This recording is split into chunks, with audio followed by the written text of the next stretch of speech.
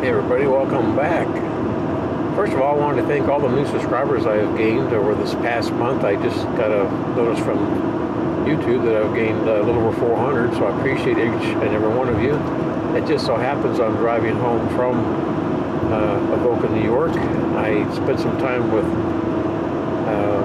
Mike the Disgruntled Mechanic and Helga from Helga's Pennsylvania Dutch Cooking Channel. Jim the car guy came up and spent the evening with us, and since we're on property close to Eric's shop, he did come out for all 3 nights actually, spent some time around the campfire, and we had a lot of fun. One of the things I wanted to show Eric was this cruise control of mine has got kind of a strange problem. So I'll swing you down to the cruise control and show you what's going on. This is a condition we could not verify with Eric on board. It worked perfectly, of course. It always happens that way. But I got it to act up the way it's been doing for almost the full length I've owned this truck, which is close to 10 years now. My cruise control, you might be able to tell, is in the on position. And if I push the button to engage it, the cruise control light does not come on, nor does the cruise control work.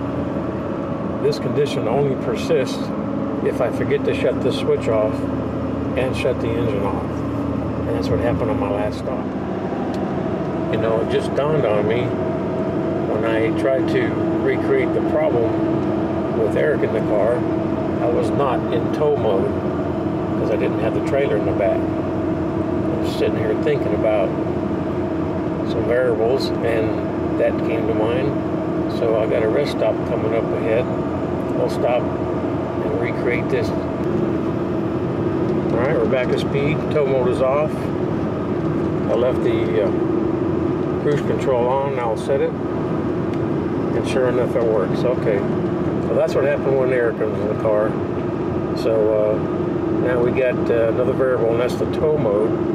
Yeah, it's got to be something logic related. And now we have to incorporate the tow mode circuitry to see if that's supposed to be that way, or if that's causing our issue.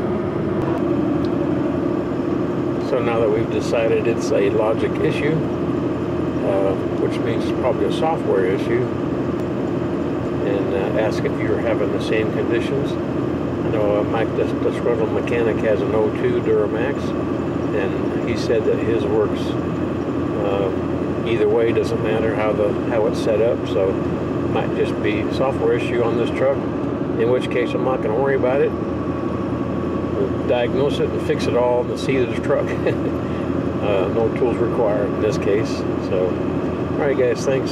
See you on the next one. Almost home.